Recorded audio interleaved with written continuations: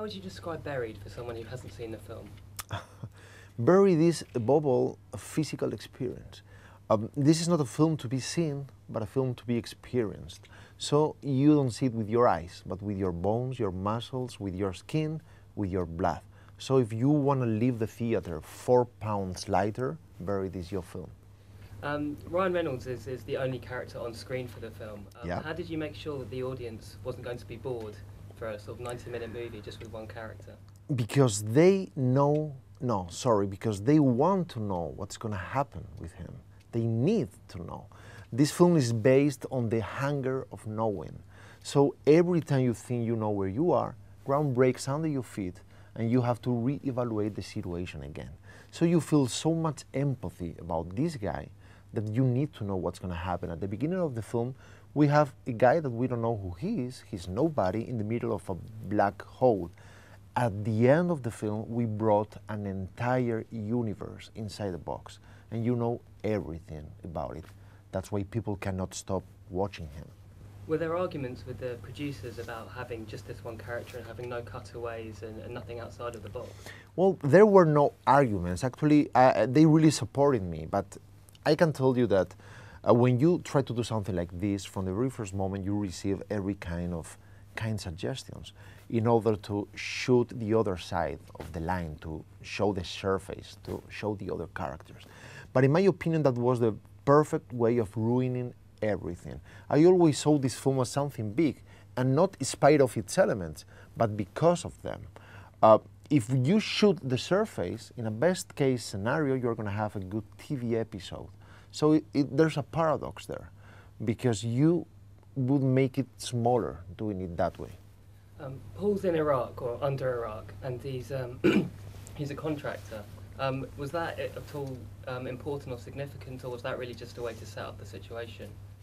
Well, it's important in human terms in the sense that it helps describe the character, but if you use Hitchcockian terms, Iraq would be the MacGuffin.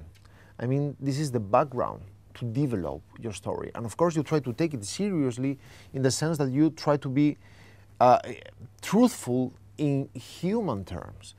But you don't try to describe your positions about the conflict.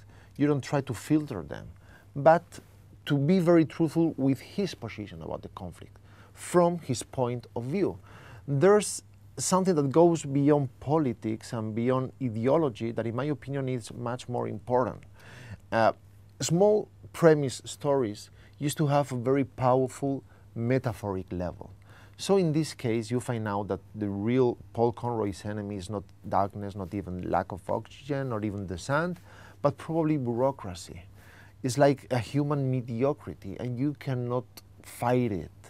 One of the reasons why people feel so committed with Ryan Reynolds' character, it's not because they remember the day they were buried alive themselves, hopefully, but because they try to change their cell phone company, and they spend 20 minutes pressing 1 and pressing 2, obeying a robot.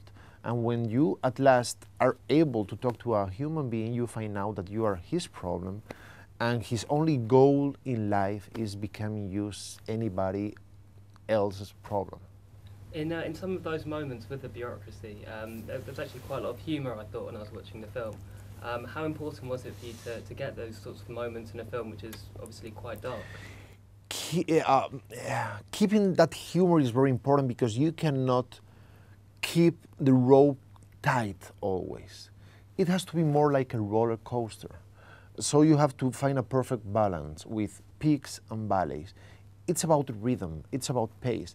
Actually, in a very dark and perverted way, I always saw this film as a comedy, somehow.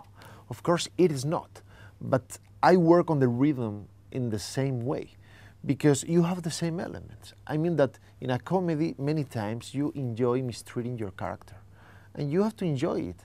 And every time that you think that nothing worse is going to happen, it happens, which is what happens here. So you need the same control of nuance and the same control of pace. That's why Ryan Reynolds is a gift, because he's a Stradivarius. He can do whatever. He's a perfect comedian, and therefore he can do whatever.